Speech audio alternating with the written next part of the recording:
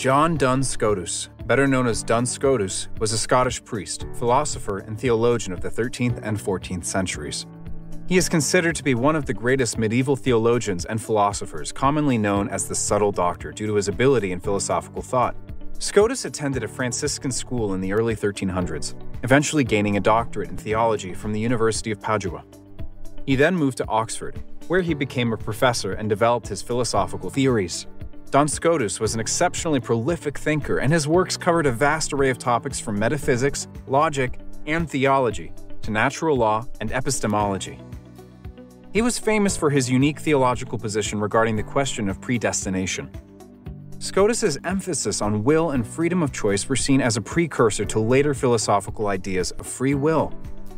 His work also had a significant impact on late medieval Christian scholasticism and has been translated into many modern languages. He was particularly famous for his philosophical theories on the concept of invariability, or the steady state and unchanging nature of God.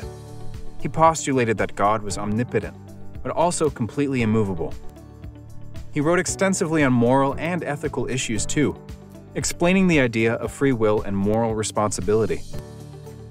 His views on the Eucharist and the Trinity have been the most controversial of his ideas and remain passionately debated to this day.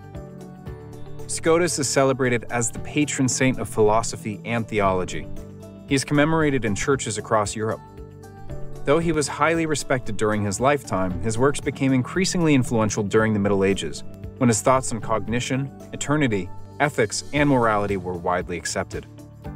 His influence can be seen in the works of later Renaissance, particularly on figures such as Descartes, but in modern philosophy and theology too. Scotus is considered as one of the pillars of modern scholasticism. Though Duns Scotus died in 1308, his works have continued to be widely studied and celebrated throughout the centuries. His thoughts and theories still influence modern scholarship and thought today, and he is remembered as one of the greatest theologians and philosophers of the Middle Ages. He was beatified by Pope John Paul II in 1993. Thank you for watching. Don't hesitate to comment below and share this video with your friends. See you in my next video.